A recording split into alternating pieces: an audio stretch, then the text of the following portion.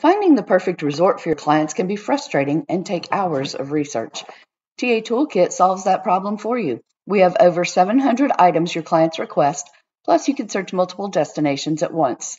You'll have a list of resorts that match your clients' needs in less than 10 minutes. Sign up today with the promo code WAVEPREP2024 for a 14-day free trial. TA Toolkit, it's about time.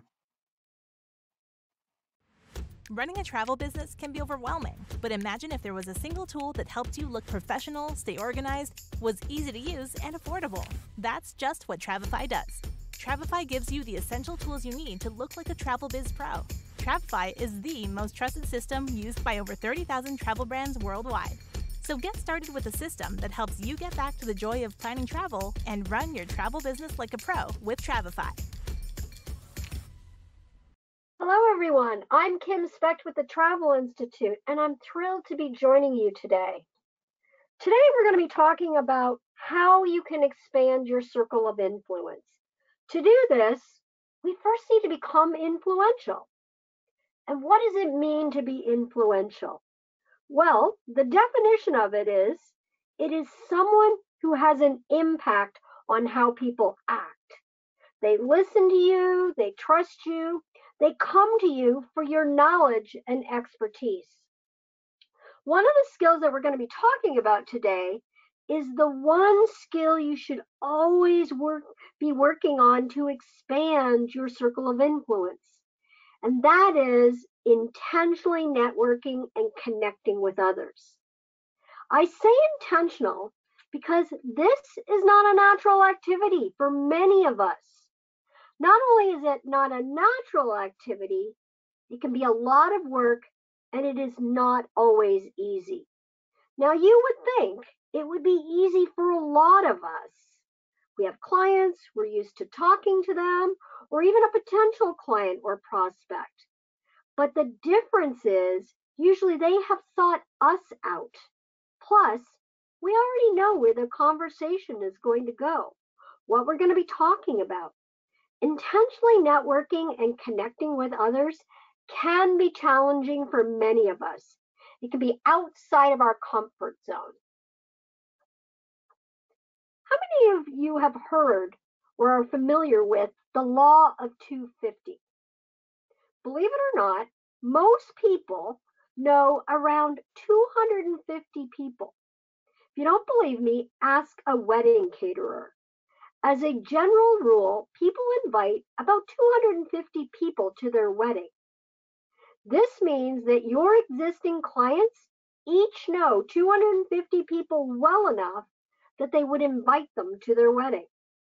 This could mean that one client has the potential to bring you 250 or more referrals. I do want to say this. If you don't have a referral and a repeat business strategy in place, then you're going to be working way too hard. You have to have a strategy. You can't just wing it. Because here's how this goes. If you don't ask, chances are you won't get a referral. Clients don't usually volunteer them on their own. When the time seems right, say something like, do you know anyone else I might be able to help out? Remember, they're thinking about their own vacation. They're not thinking about other people's vacation. So remember to ask for those referrals. So we've determined that just about all of our clients know approximately 250 other people and how we should get referrals and connect with those 250. But what are some of the other things that you can do to expand that circle? Well, you can join communities of interest, whether it's online or in person. Find where people who share your interests or gathering or groups that have some commonality. Find out if they would be interested in having you as a guest speaker. These types of groups are always looking for something or someone to add value to their gathering. Now, to add value to a community of interest, there's a couple things that you need to know. First of all, you must be curious. When you're making new connections, make sure that the conversation is about them, not you.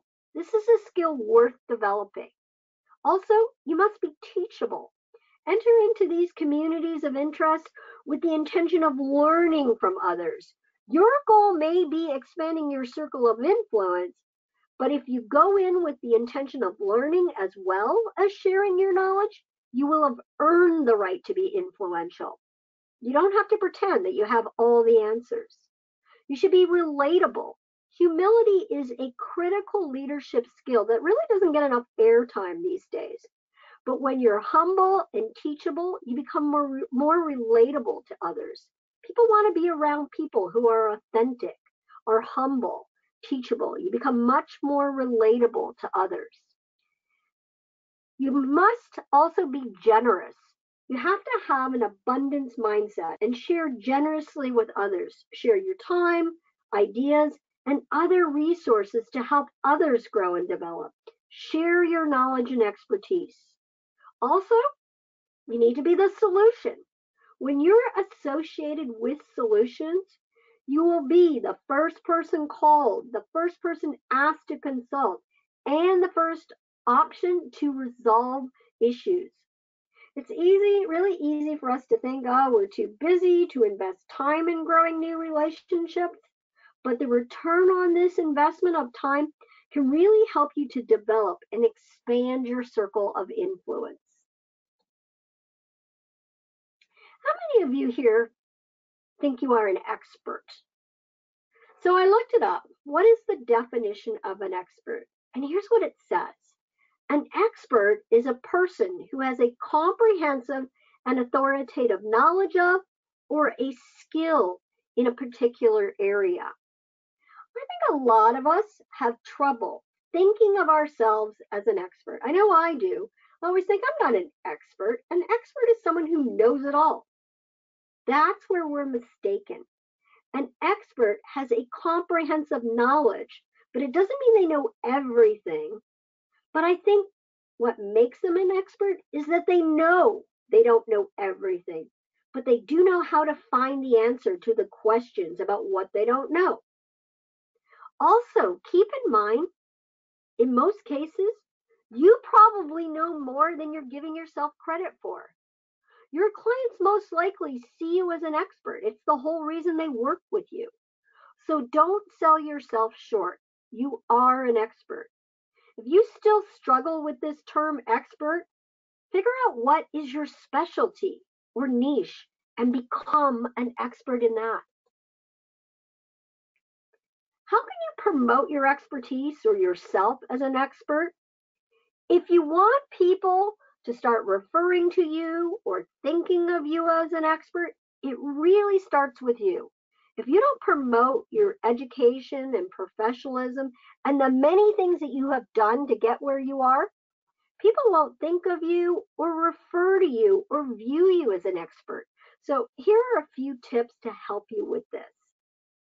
To start with, use the word expert in your LinkedIn title or profile or in your social media.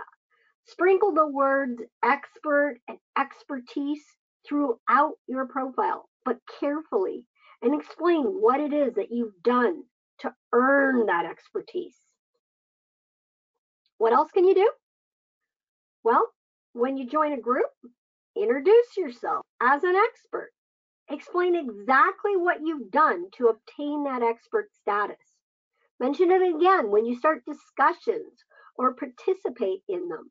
For example, as a destination weddings and honeymoon expert who has helped many people plan their destination wedding or dream honeymoon, I can suggest several destinations that are wonderful choices for a wedding or honeymoon. Or when you invite someone to connect with you on LinkedIn or social media, let them know you are an expert, or at the very least, a subject matter expert, either in a destination or a type of travel. Refer to yourself as an expert on your company page or website. Now, this seems like a no-brainer, but too few consultants mention anything about expertise on their homepages or even in their bios. If you do any public speaking, Refer to yourself as an expert at the beginning of the written introduction that you're going to hand the event planner, so that when the event planner is introducing you, they are introducing you as an expert. This lets the audience know immediately why you were chosen as the person to teach or inspire them. It cements your credibility. Included in all of your marketing materials, including your business cards. It should also be in your elevator speech. And we're going to talk a little bit about elevator speeches shortly. Now, when I'm at an event, either as a speaker or an audience member, I pay attention when people introduce themselves. And almost no one refers to themselves as an expert, myself included. What a missed opportunity. Especially when all of the people in the room, well, they pretty much all have the same job titles. Little bonus tip for you here. For those of you who are really daring, put it on your name tag at networking events or at industry meetings. Those little stick-on name tags that let you write your name, these offer the perfect chance to make people remember you. Travel expert in big, bold letters instead of your name. Well, that's going to start a conversation. Rarely does anyone become known as an expert right off the bat. It does take time to become visible as an expert and become influential. Most of us don't have the financial resources to hire our own public relations firm, so we have to do it ourselves. We have to get our own message out there so others know who we are, what we do, and why they should work with us, why we are influential. Being your own PR firm is really about being seen or known as an expert. You become an influential go-to person who others seek out when they're looking for an expert. First, make sure that you keep up-to-date and organized press information page on your company's website. This should include all of the information a writer would ever need to cover your company without actually connecting with you. A company description, relevant images, and links to all past press coverages, as well as contact information for further information. If you need help creating press releases, here are some websites that you could look at: prweb.com or prnewswire.com. Own your expertise. You should absolutely use this to your advantage and put yourself out there to reporters, bloggers, and others as a reliable and responsive source. This has the benefit of representing you and your brand, and also building real relationships with the press. Now, there used to be an organization called HARO, Help a Reporter. They were recently purchased by Connectively. Here you're going to find reporters who are always looking for great resources and experts. They do have different plans available. You can do anything from free or a paid plan. Introduce yourself to local press. You can send emails, but be strategic. Never spam writers with blanket email messages. They receive hundreds of emails daily, and the only way to truly stand out is to be authentic. Also, your subject line needs to be attention grabbing. Reach out only to writers that you actively read or know that they cover your sector, and those who would conceivably cover you. Most importantly, it is crucial to tailor and personalize your emails to them. Nothing will get your email into the trash bin faster than blanket or stock emails. And you know what I'm talking about when you're sending the same email to 100 reporters just to see who's going to bite. Build real relationships with the press, not just transactional ones. You're likely to meet members of the press in person at industry conferences, meetups, or elsewhere. Try building authentic bonds with those that you meet in person. A great way to get ahead is to focus on the relationship rather than the PR, especially when the connection is new. So share regular updates, ask questions, but don't be pushing for or asking for coverage. The coverage will come naturally when it's relevant. And the writer's in-depth knowledge of you and your product will make that coverage even more valuable. A great way to get your voice heard and your brand out there is to be a guest writer. Offer guest blog posting services to relevant industry-related blogs, or look to larger forums that accept outside writers. Your topics need to be interesting, relevant, and helpful, and not about your company specifically. If you think you can't write a blog, there are websites to help you with this. Look at the Blog Starter or Bluehost or blog.hubspot. You need to tell a story worth writing about. Every story you tell needs a hook to make it newsworthy. For instance, 10 ways to be productive when stranded in the airport, or 10 things not to do when traveling with kids. Now, you could do 10 things to do when traveling with kids. That's also useful, but people tend to bite more on the not. Create nuggets to insert into your story. Nuggets are short, digestible, and above all, quotable sentences that you work into the interview. They're more than just sound bites. They're sound bites that help you sell yourself and your company. For instance, at Kim's Travel, we show travelers how to get more done at the airport than the office. Or how about at Kim's Travel, we offer our clients tips on how best to keep kids entertained when you're stranded at the airport. Offer yourself as a story source. You come up with the idea for the story, and hopefully, if the reporter likes it, they will interview you and publish the interview. But make sure that you control the interview. Now, to do this, use the bridging technique. This is a technique of moving from one aspect of a topic to another. So to achieve a successful bridge, you answer the journalist's question honestly, and then promptly follow that response with your message. So for instance, no, answer the question, let me explain, blah, blah, blah, blah, blah. Or yes, you answer the question, and also remember, blah, blah, blah, blah, blah.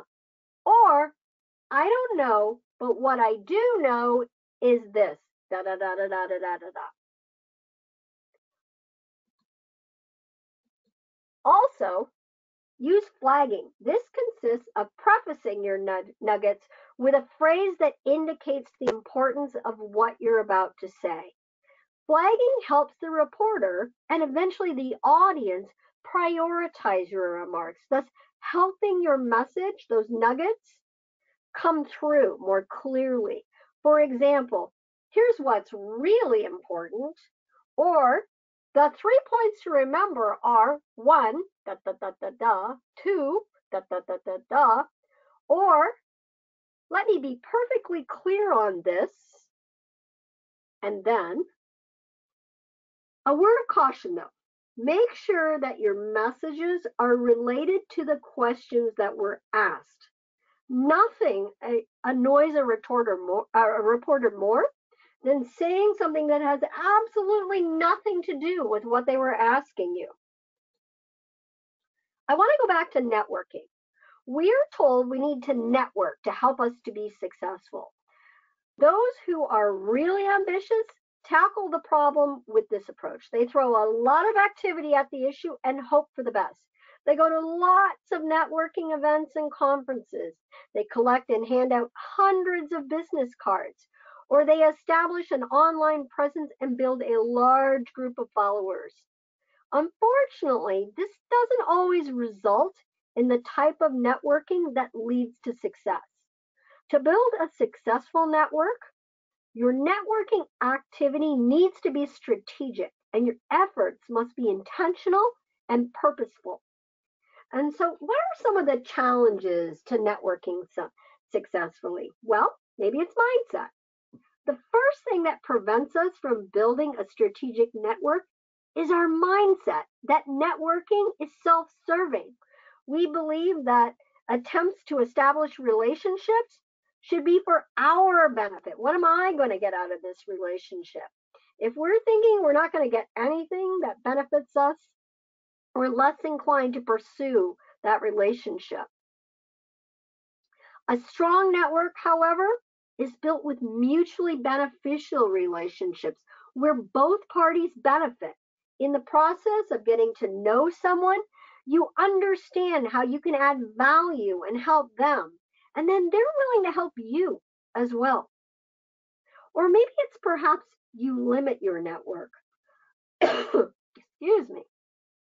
Our comfort level is to network with people we know and like, people with similar backgrounds and points of view. For a lot of us, talking to strangers in a public setting is not comfortable for us. Or maybe it's you're not being strategic. We use the let's throw spaghetti against the wall approach and let's see what sticks. We spend our time meeting random people and hope that this effort will deliver an important contact over time. Or maybe it's not being proactive, not scheduling time to network. Networking takes time and effort. Be strategic about which events are worthwhile for you. Try going to one or two meetings to assess if that organization is one that will expose you to new people who are the right people. Or we don't follow up. We meet a lot of people, we take their business card, we have initial conversations with them, but then never follow up. Again, be strategic. Take the time to get to know people with the potential for mutually beneficial relationships. So here are some tips for networking.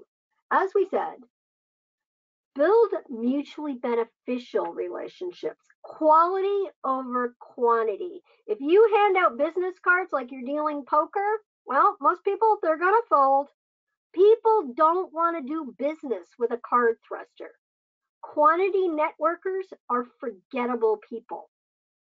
Ask questions to get unique pieces of information about the person you're networking with. Exchange stories. This is how you create those strong relationships. You should consistently position yourself as a resource to others. It will make you more valuable to your contact and in turn to their contacts. Also, set yourself up for the next conversation. So if you think that a new relationship will have lasting value, start building a bridge to your next exchange before you even say goodbye to them the first time. So make some notes so that the next time you can say, you mentioned in our last conversation, you have got to get yourself out there and mingle, talk to strangers. What kind of events can you try? How about attending local chambers of commerce events? I'm sure many of you have done this. Or what about attending trade shows? And I'm not actually talking about travel trade shows. Look for other types of trade show events to attend. Or join community service events. For example, the Lions Club, the Rotary Club, or church groups. Or check out the local listings of community events in your own area. Or have you heard of meetup.com? There are all kinds of events here for you to explore. Once you've established these relationships at these networking events, then you can offer to speak at these events. Remember, you are the expert. You're not trying to sell them anything. You are sharing your knowledge. And finally, let's talk about creating a memorable elevator speech. So for those of you who aren't sure what this even is, what's an elevator speech? Well, an elevator speech is a quick synopsis of your background and experience. The reason it's called an elevator speech is that it should be short enough to present it during a brief elevator ride. This speech is all about you, who you are, and what you do. Your elevator speech is a way to share your expertise and credentials quickly and effectively with people who don't know you. When it's done right, it can help you introduce yourself to business connections in a compelling way, and it can help you build your network. Your elevator speech needs to be brief, no more than 30 to 60 seconds. You don't need to include your entire life story. Your pitch should be a short recap of who you are and what you do. You should be persuasive. So even though it's short, your speech should be compelling enough to spark the listener's interest in you and your business. Your elevator pitch should explain who you are, what qualifications, and what skills you have. Try to focus on assets that add value in many situations. Most importantly, you need to practice, practice, practice. The best way to get comfortable about giving an elevator speech is to practice it until the speed and pitch come naturally without sounding robotic. The more you practice, the easier it will be to deliver it. Practice giving your speech to a friend or recording it. This will help you know whether you're keeping it within the time limit and giving a coherent message. I do have some don'ts for you. First one is don't speak too fast.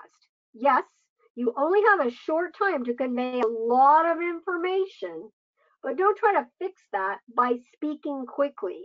This will only make it hard for listeners to absorb your message. Avoid rambling. This is why it is so important to practice your pitch. Well, you don't want to over rehearse it to the point that you sound like a commercial. You also don't want to have it unfocused or unclear sentences in your speech or have it get off track. You need to be able to give it to the person that you're talking. You also need to be able to give the person you're talking to an opportunity to interject or respond. Make sure to modulate your voice to keep your listener interested. Also, remember your face. Keep your facial expression friendly and don't forget to smile. Sometimes we're so busy thinking about what we have to say, we forget what our face is doing. Also, don't have just one elevator speech. You want to be able to customize your speech depending on who you're speaking to. What should you include? Start with your name, your company, your title, and then talk about what you do and for whom and the problem you can help solve or help with. The idea isn't to tell your whole story or every detail, but rather to convey the essence of what it is you do, i.e. travel planning. For whom? Who is your target market? And then sprinkle in a few words or phrases that are going to pique their interest and prompt further questions or conversation. The other thing that goes along with your elevator pitch is your why story. Why you do what you do. Was there an aha moment or a flash of inspiration? Or maybe there was a time you were frustrated that your own problem wasn't being solved by anyone else. Or maybe you thought you could do it better. This is your why, and it should be the story that you share with others. Sharing your why story, being authentic and honest, is a tried and true way to build that important know, like, trust factor.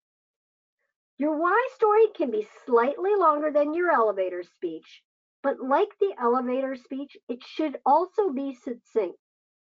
Telling your why story is a great way to introduce yourself either to a person or to an audience. Typically, we introduce ourselves by starting with our name, our title, and the name of our business.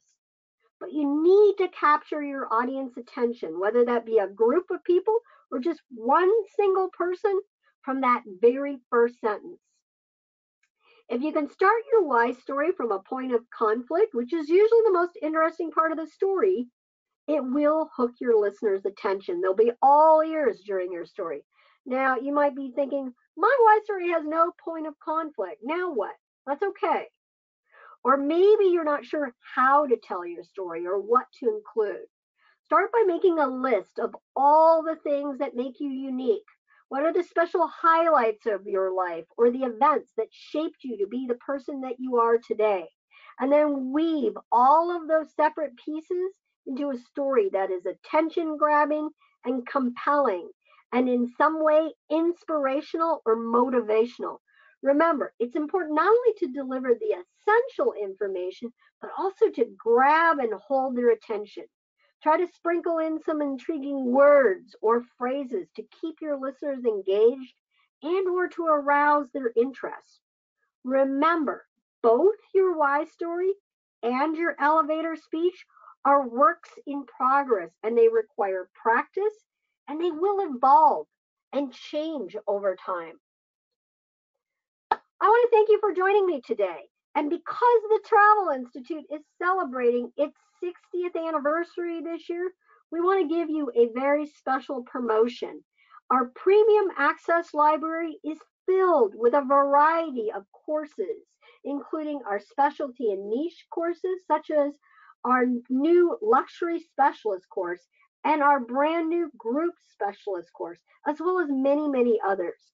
We also have our destination specialist course of libraries, including our brand new Netherlands specialist course and our new Vietnam course.